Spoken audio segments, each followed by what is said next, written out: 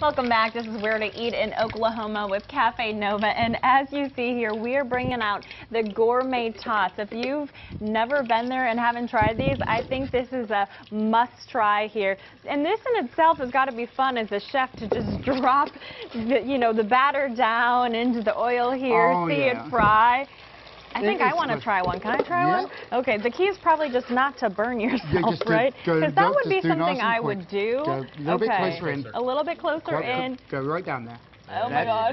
We did it without burning myself. Well, that's way fun. I've done that a few times myself over the I years. would imagine. It's, you got to learn the hard way sometimes. But you let that sit there a little bit. Yep. It's, of course, frying in oil. And this is what it looks like when it comes out. Yep, and we have one just over here that we plated earlier. Okay, well, yeah, let's take a look at the finished product because it's so pretty there, the way you played it. How did you sitting there plate on it? ranch dressing and just with a salad leaf. Okay, well, I think I need to try these. These look delicious. The ranch dressing there.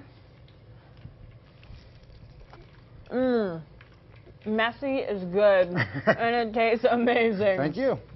Wow. And Stephen did mention the other concepts that are part of the Deep Fork group. There's Deep Fork, there's Wedge Pizzeria, the Mantle downtown, just a lot of really great concepts. And whatever you're hungry for, the Deep Fork group seems to have a little bit of everything. Definitely try this. So this is amazing because I can taste the top part of this gourmet tot because it's got that hash brown in there, but it's almost like a sandwich. There's all this gooiness inside.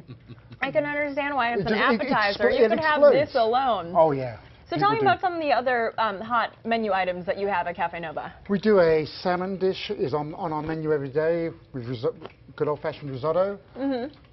Every lunchtime, every dinner, we have a feature item that changes every day, never repeated. Okay, so a new feature item every day. And obviously we were mentioning earlier, you're only 3 weeks in, so is there a little certain touch you're going to be bringing now to Cafe Nova, maybe switching things up a little bit? We're going to change some things, but not too much right now. Because they're doing well, so if it ain't broke, don't fix it, right? Exactly, yeah.